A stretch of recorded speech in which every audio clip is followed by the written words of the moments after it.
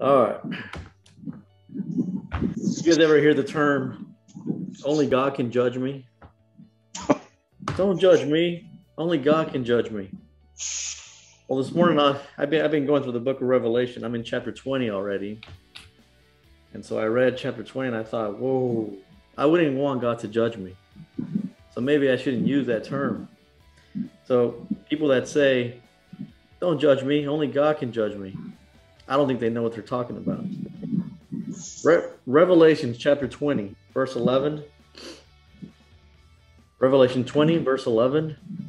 Then I saw a great white throne, and him who sat on it, from whose face the earth and the heaven fled away, and there was found no place for them. And I saw the dead, small and great, standing before God, and the books were opened.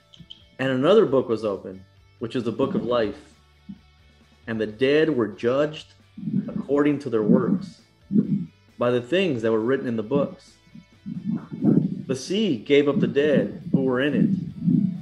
And then death and Hades delivered up the dead who were with them, who were in them. And they were judged according to their works. Then death and Hades were cast into the lake of fire. And this is the second death. And anyone not found written in the book of life was cast into the lake of fire. And so I thought of this term, only God can judge me. And I thought, I would rather have you judge me than have God judge me. Because if I'm not found written in the book of life and he judges me, I'm going to be cast into the lake of fire. So you know what? Go ahead and judge me, because maybe if you judge me, it'll cause me to repent or see the light or come to my senses. And then I can repent and turn away from my sin because God's so gracious. And then he'll write my name in the book of life. But if I have this attitude of you can't judge me and I'm full of pride, we just read about how God resists the proud. I mean, we don't want God to judge us. It's just something that we shouldn't be saying. Only God can judge me. Don't judge me.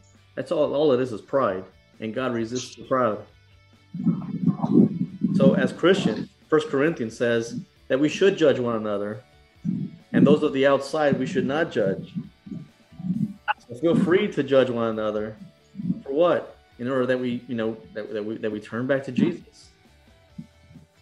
But to say only God can judge me, that's a scary thing.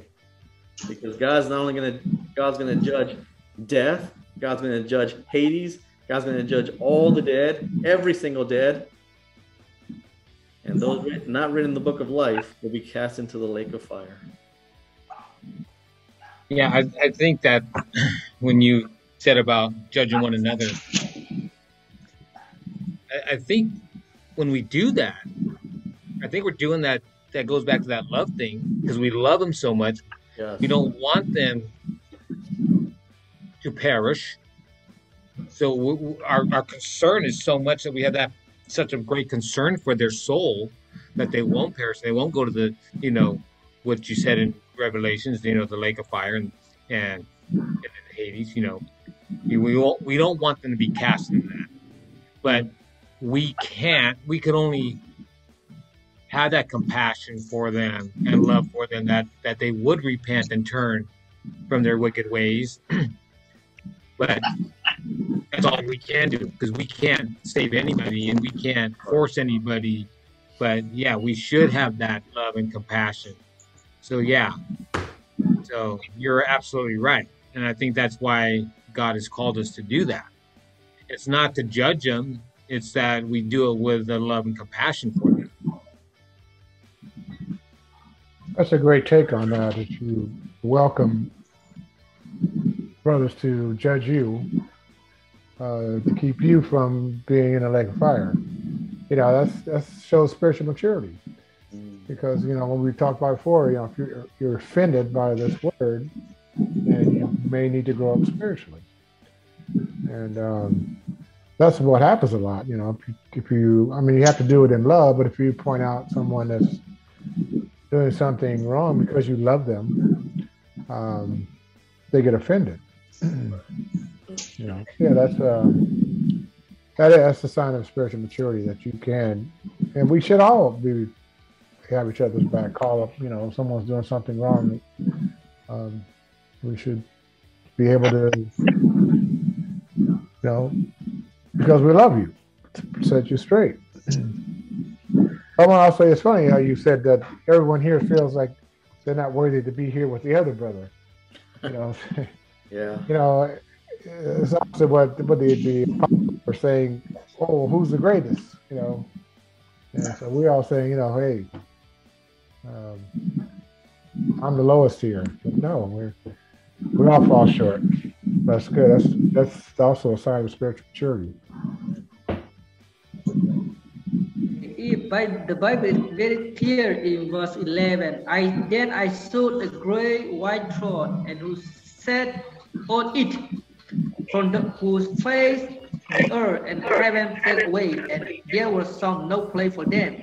And I saw the dead, small and great, standing before God. Book were open. See, the book were open. Yeah. The judgment, God will judge.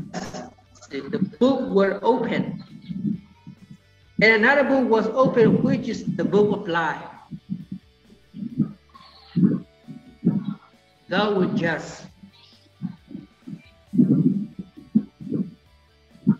And the dead were judged according to their work by the things which were written in the book. According to their work, you see, God will judge according to their work. Okay.